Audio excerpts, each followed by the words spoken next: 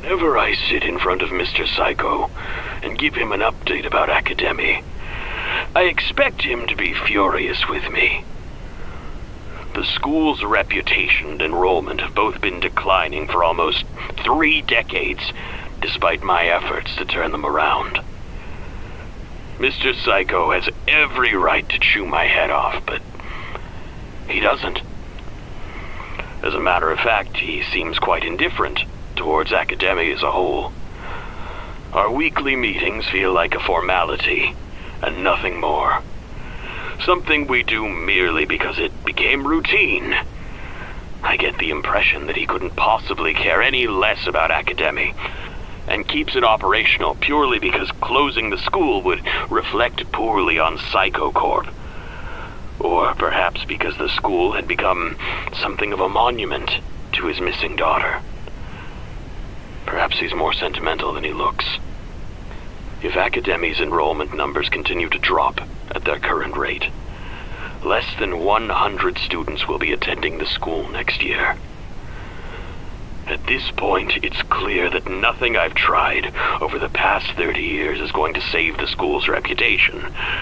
So, with practically nothing left to lose, I proposed something radical to Mr. Psycho.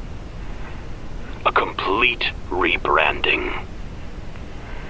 My research has shown me that Academy's declining popularity is directly connected to the school's reputation for notoriously difficult entrance exams and needlessly strict rules. The last thing I'd want is to allow the school to fill up with imbeciles and degenerates, but it has become obvious that the school's reputation will never recover unless sweeping reforms are made.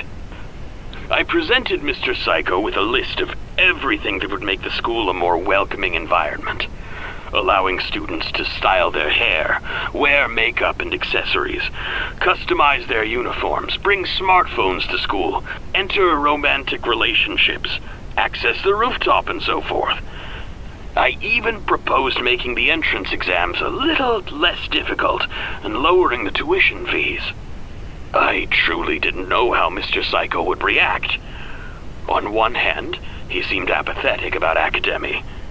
On the other hand, I was proposing a complete reversal of everything that Academy stood for.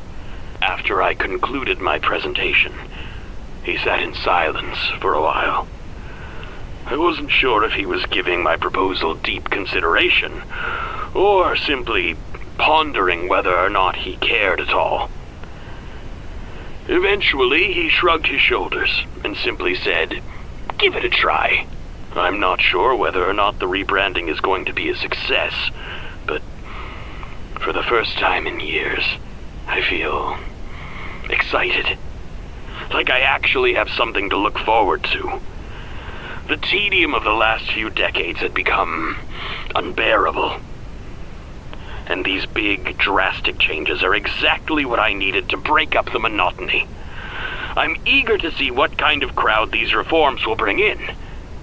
Here's to a new chapter in the story of Academy.